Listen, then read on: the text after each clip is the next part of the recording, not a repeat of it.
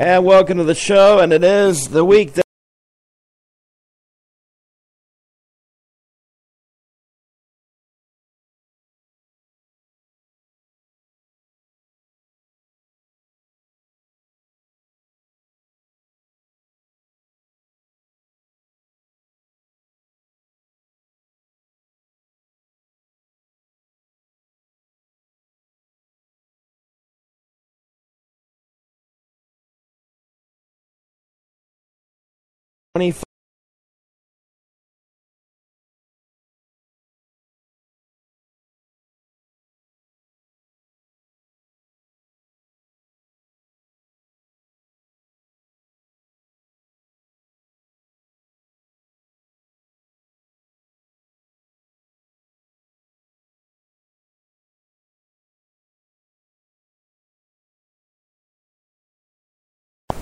and back then I was young and quite temperamental.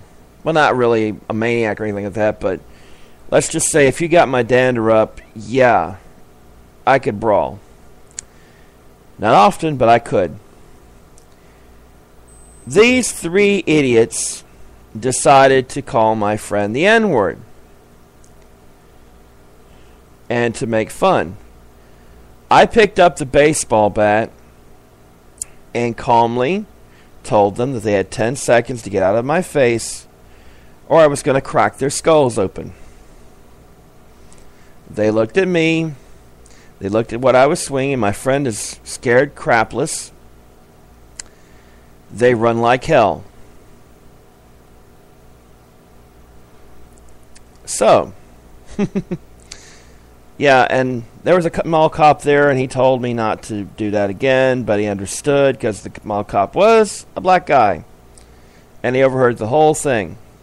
And it was more than just, hey, N-word. You know, it was more involved in that. And they didn't run immediately, but let's just say that they understood my intentions were that if they stepped one step closer, I would be swinging for the fences. So, now on to Paula Deen. The problem isn't she said it one time, is there is evidence that she's said it quite a few times. And not only that, she's done things like have parties where black folks, black servants supposedly, dressed up in slave clothes and acted like slaves, which would be highly insulting.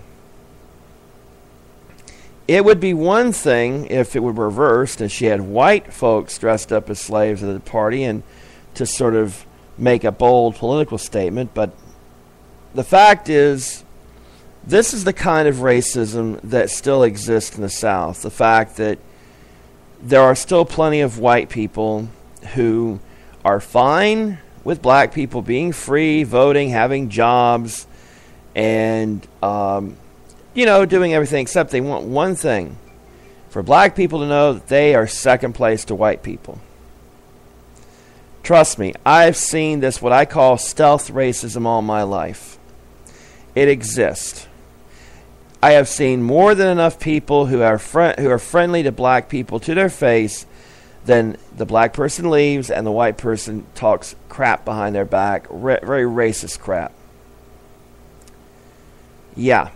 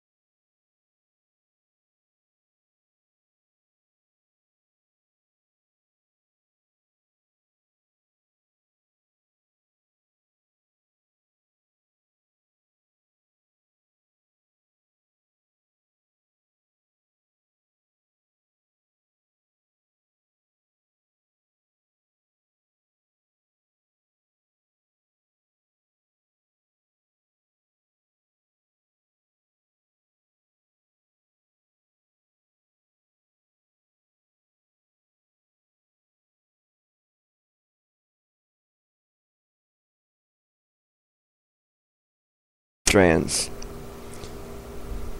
And in those chromosome strands, we have made excuses for belittling people, for making them feel second class, for dominating people, for killing people, for raping people, for wiping out entire tribes. So Paula Deen could have been excused if she said it a few times over the course of her lifetime, if she had a true change of heart. After seeing her quote-unquote apologies,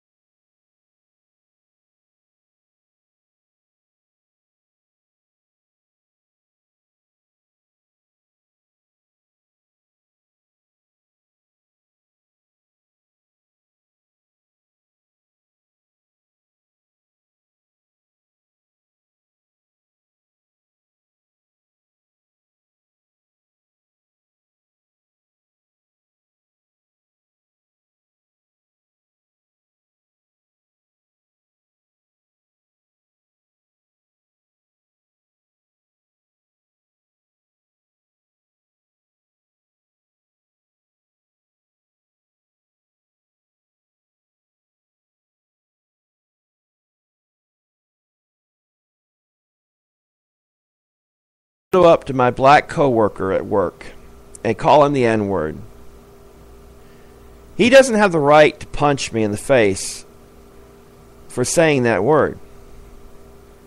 But, more than likely, he's going to do it. And, even though what he did was illegal, I will have deserved it. Because it was provocative.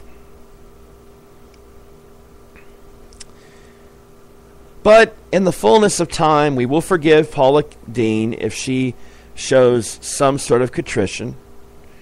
There will be many people who don't forgive her. Her business will never be the same. She'll gain back some sponsorships. She won't gain all of them back.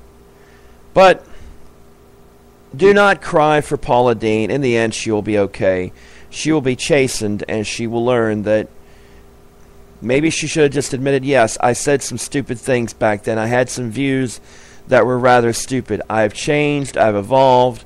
I've become a better person. And forgive me for my stupidity. All right. On to the Voting Rights Act. And the Supreme Court took out particular tenets of the Voting Rights Act that regulated elections in places that have had historical problems with racism. Let me go ahead and say this. There's a reason why the Republican Party has been trying its damnedest to change the rules.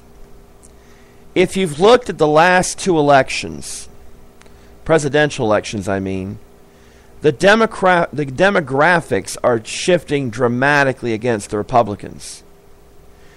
There are more Latino voters than ever before, and they're not just flooding in from the border. They're actually, Latino families are exploding. The Hispanic population has grown big, and I'm talking about naturalized citizens or citizens who've gained the right to vote. You have African American populations that are growing big time. Within a generation or so, more than likely, white people will become a minority. There won't necessarily be a majority group in this country anymore. So, the Republicans realize where their voting base is. White, older, conservative, Christian. That voter base is shrinking. It's either dying off, becoming disillusioned, or becoming irrelevant. In the sense that those who are becoming irrelevant whose views are so far to the right that they're abandoning the Republican Party for being too quote-unquote soft. Here's the problem. The Republicans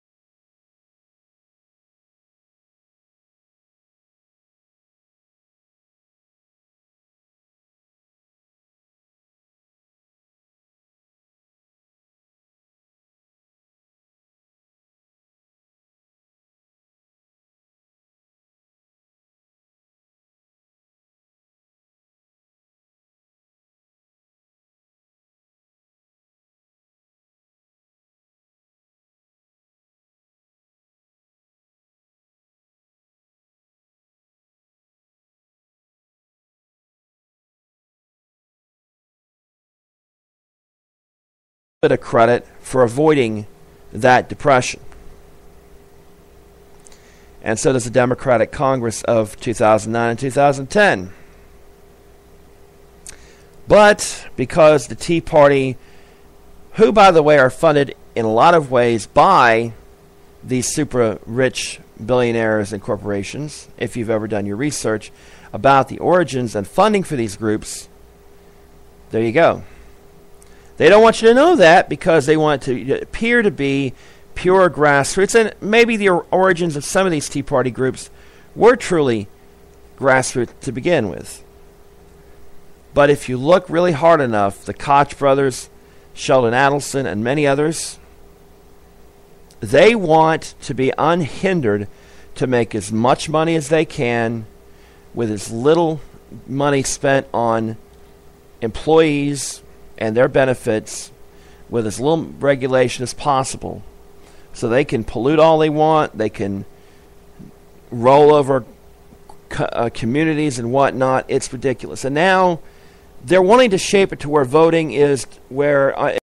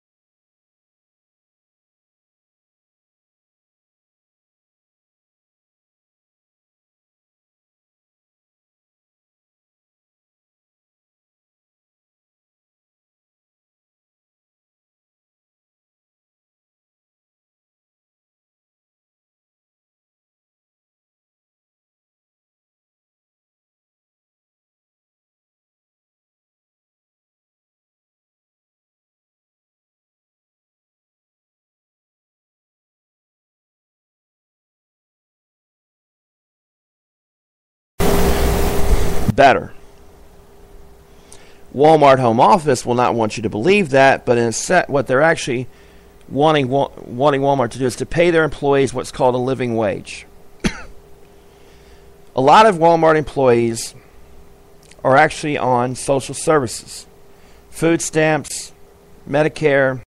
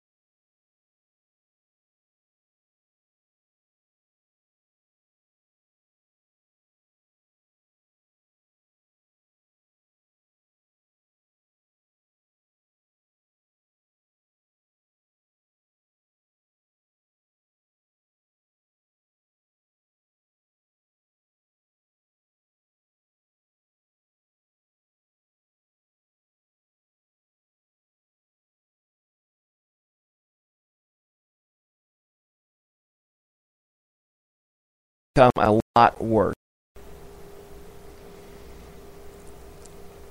They started pushing people that had been there for a while who are making a lot of money, pushing them to either leave or pushing them so hard that they did something that forced them to quit.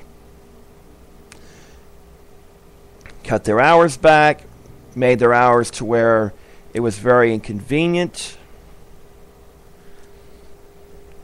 The simple fact is, ladies and gentlemen, is that Walmart wants to control their employees' lives.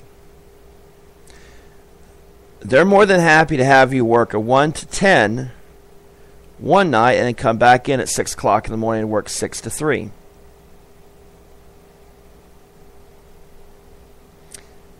How many hours between 10 and 6? 8. How many realistic hours do you get to sleep during that time? Good point. Now, the Voting Rights Act was meant to protect African Americans from basically being discouraged to vote, to putting hurdles in their way.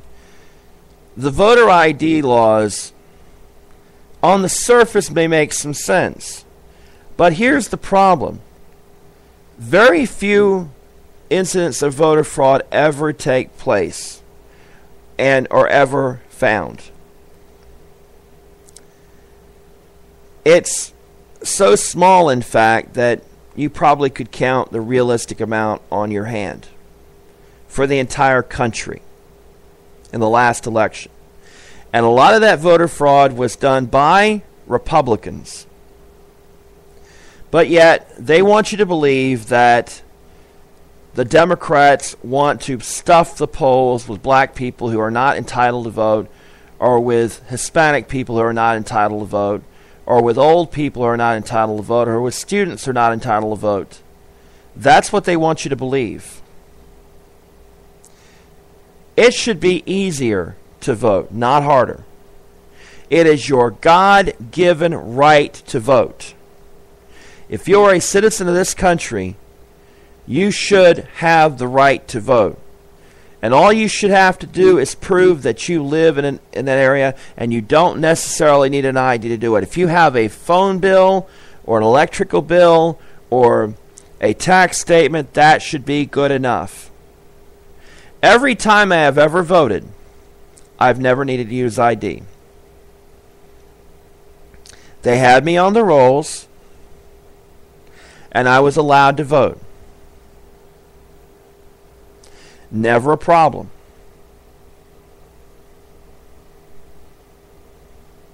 But for some reason, it's become a problem for the Republicans. Voter ID is not needed. Not at all.